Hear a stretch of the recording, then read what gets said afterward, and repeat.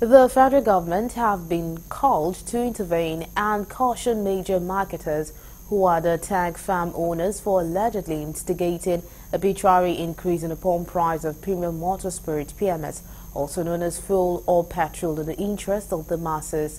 Some residents and motorists in Makurdi are expressing pains following the increase in petrol pump price at various filling stations visited, despite federal government pegging the pump price at 889 naira per litre, while they lamented the worsening situation, which they say has escalated prices of food items in the market.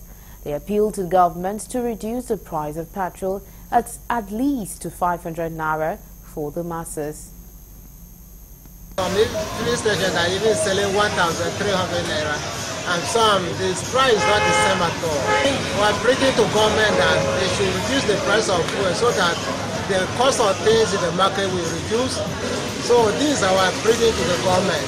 Let the price of fuel come back at least 500 naira. Is okay for us. If you buy fuel at a rate of 1,030 naira, you will earn nothing. So at least I am appealing to government should at least dip into this matter.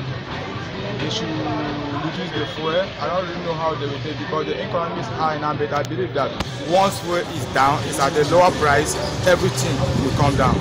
Today we are buying fuel in the free station at the cost of 150 naira per litre, 1,200 naira per litre, 1,150 per litre. We are facing a lot of difficulty in life.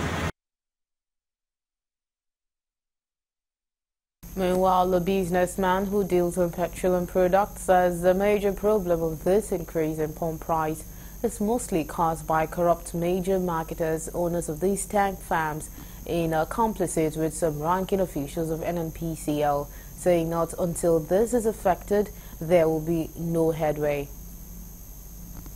And now, some of the new politicians that took over this present administration, they have their refineries outside the country. They want to continue bringing in product to this country to sell, while they don't want our refinery to work.